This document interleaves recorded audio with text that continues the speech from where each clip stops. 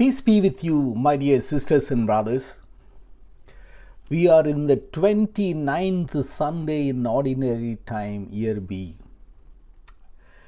Today's Gospel reading, Mark 10:35 to 45, asks and answers the question, how does one become great?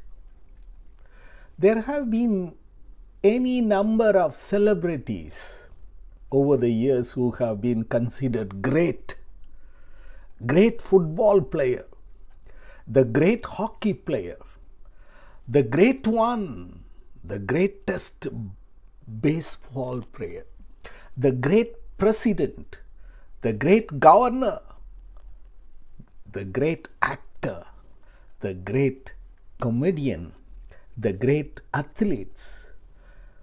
Now recently they talk about GOAT, an abbreviation for the greatest of all time. My dear sisters and brothers, but what does it mean to be great in God's eyes? That's the real question for us today. Today's Gospel reading begins with two of Jesus' disciples greedy for greatness, as they understand it. James and John want to sit at Jesus' right hand and his left when he comes into his glory. They want to be great in the kingdom of heaven, but they clearly don't know what that means. Jesus offers them a path to greatness, but it is a very different path than the one they had in mind. He calls his disciples together and says to them, whoever wishes to be great among you must be your servant, and whoever wishes to be first among you must be slave of all.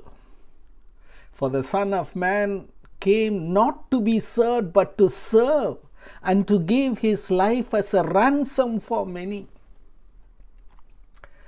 My dear sisters and brothers, serving others, Jesus tells, is the path to true greatness. And Jesus offers his own life as a model of becoming great by serving. Jesus is not usually called the great one or the GOAT, the greatest of all time. But there can be no doubt that no single person has altered the course of world history more than Jesus. So Jesus is the great one. Jesus is the GOAT. Even non-Christian would agree to that. Jesus was great by almost any standard. But in this gospel reading, he does something quite radical. He redefines greatness for us all. He tells us that the path to true greatness lies in service. And he does not teach us this new path to greatness. He lives it. The Son of Man came not to be served but to serve. When you think about Jesus' life, it is marked over and over again, not by worldly greatness, but by humility. God's Son could have been born anywhere, but he was born in the small town of Bethlehem. His first bed was a feeding manger for animals, because there was no room for him and his family in the inn. Jesus grew up in the small, unimportant town of Nazareth. Even one of his future disciples would ask, can anything good come out of Nazareth? Jesus was not trained to be a religious leader. He was the son of a carpenter and was being trained to do that. He spent the first 30 years of his life unnoticed by anyone. Even when he began his public ministry, he went about the countryside of Israel, not seeking greatness, but serving and teaching and preaching and healing. After 3 years, he went to Jerusalem not to be received as a great king, but to be handed over to death. He washed his disciples' feet. He allowed himself to be arrested, tortured, and humiliated on the cross.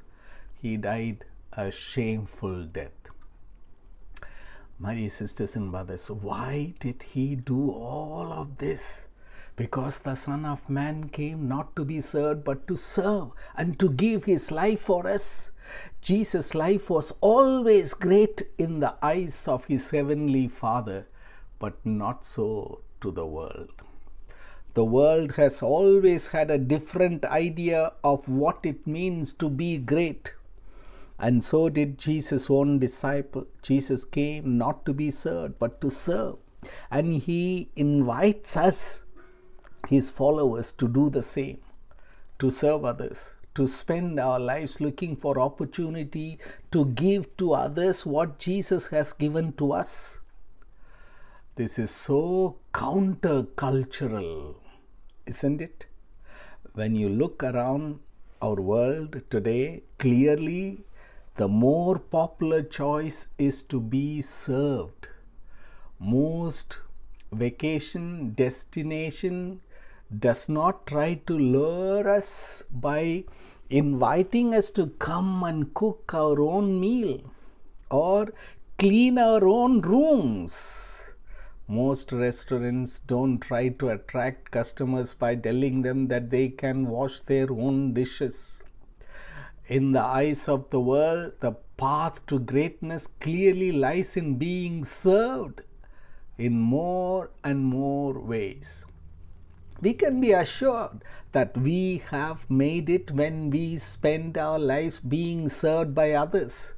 But even for people who achieve that goal, they are often left with an emptiness in their lives. Being served by others, many make us comfortable, but it does not appear to make us happy. Albert Schweitzer is a famous Lutheran missionary who knew this well. He summed this up in a famous quote of his: "Every person I know who has been truly happy has learned how to serve others." So, my dear sisters and brothers, those who are truly happy are not spending their lives lying on a beach somewhere, having people cater to their every whim. Those who are truly happy and who have found a meaningful life have learned how to serve others.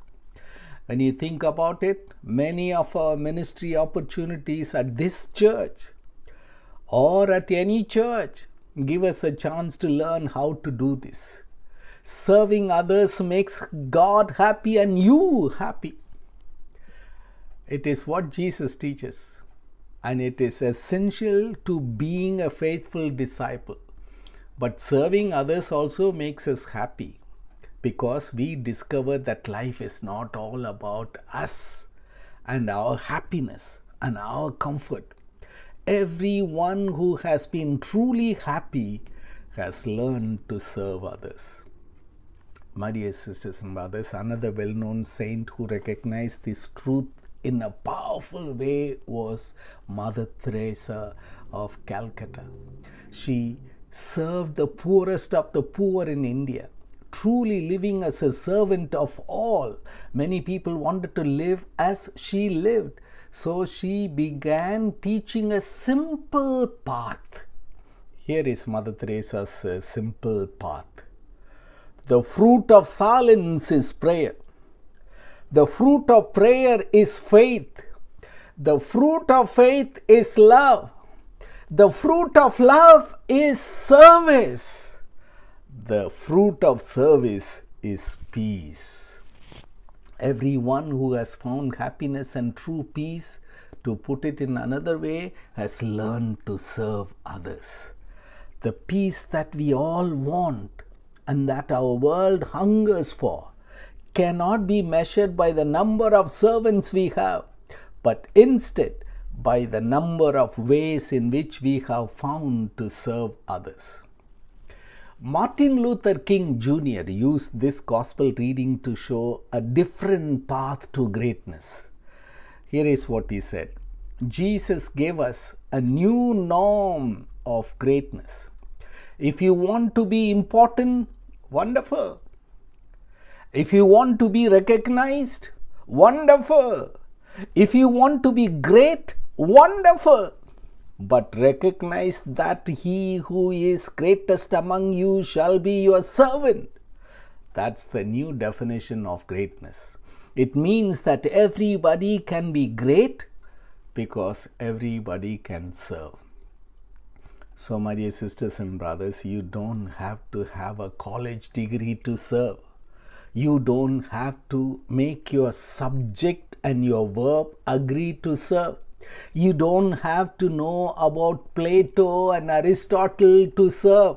You don't have to know Einstein's theory of relativity to serve. You don't have to know the second theory of thermodynamics in physics to serve. You only need a heart full of grace, a soul generated by love. And you can be that servant Jesus talks about today. Everybody can be great because everybody can serve. You only need a heart full of grace, a soul generated by love. And some of the greatest people in this world has ever seen had little more than that. With a heart full of grace and a soul generated by love, they found a way to serve others and devoted their lives to serving others. So, my dear sisters and brothers, we can serve too. Following the example of Jesus, we can become great, the GOAT, by serving others, by looking for opportunity to give others what Jesus first gave us. The Son of Man came not to be served, but to serve. And he invites us to do the same, to the glory of God. Amen. Amen.